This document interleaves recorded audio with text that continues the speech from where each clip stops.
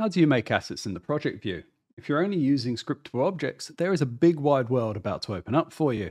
You see, in this video, I'm going to show you an efficient way for your tools to mimic the way Unity does it, starting with something simple and heading to the more advanced.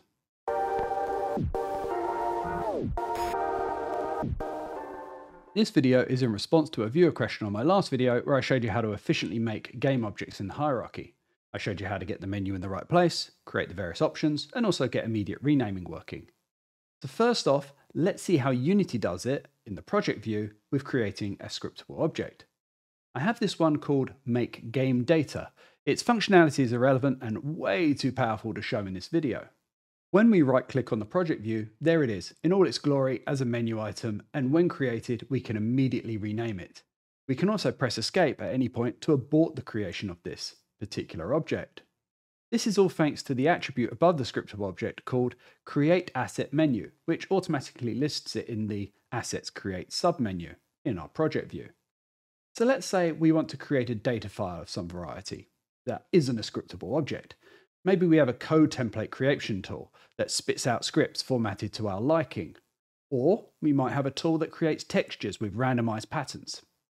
For now, in this first example, I'm going to spit out a text file, which weirdly enough, I've been asked to create a tool for many a time by different companies. Anyway, let's get on with it.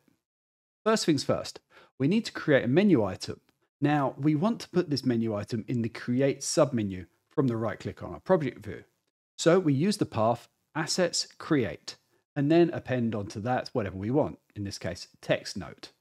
Now, the class and function we are interested in here is a secret. It's been redacted from the Unity documentation.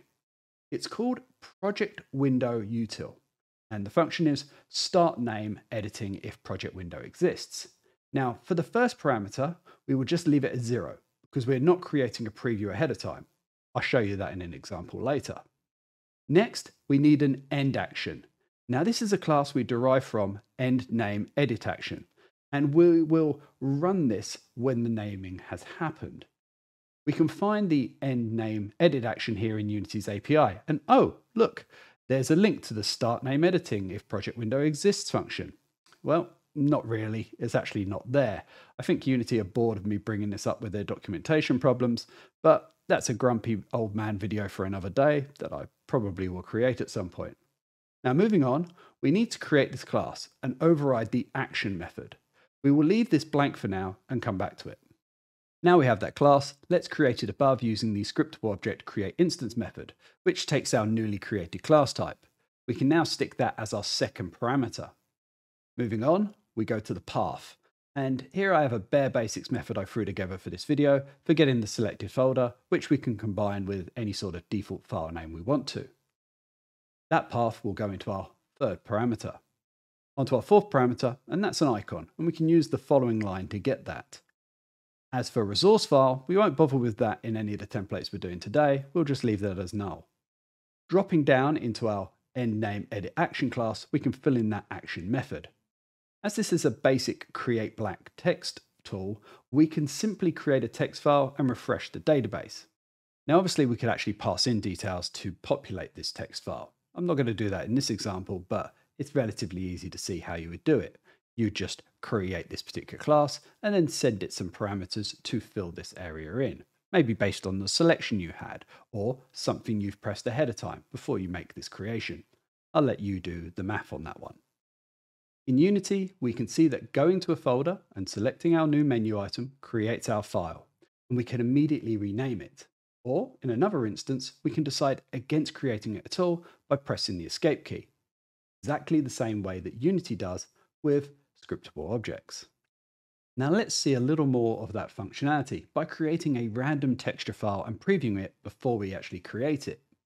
This time I've gone ahead and created the outline ahead of time.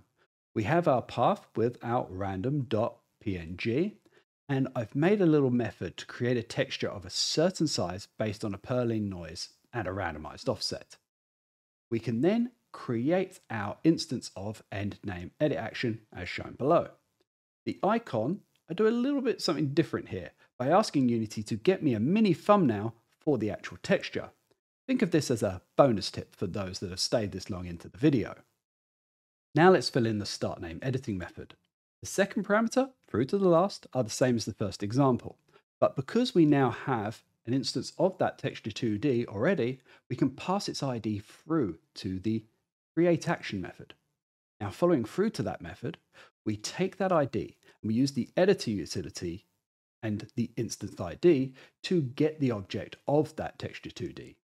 Using that, we can encode it and write it out to a file, not forgetting to refresh the database afterwards. Now in Unity, we have our new menu option, and when we create, we get a brand new preview in our inspector of this randomized texture we created. And of course, the file is selected to be renamed. We can do it again and give it a different name this time and see a different texture. But what happens when we cancel the creation? The file will disappear in the project view, but the preview remains in the inspector. Now we could just move on, hoping that Unity clears it up later at some point, and I'm sure it would, but we're good little developers. So we'll head back into our code and we'll override the cancelled method. And we'll use that instance ID object in order to provide the texture to destroy it. Now back in Unity, cancelling will clear up the preview in the inspector as well. And there you have it. We have cloned the Unity process by utilizing code that isn't in their documentation. And maybe after they watch this video, it still won't be in their documentation.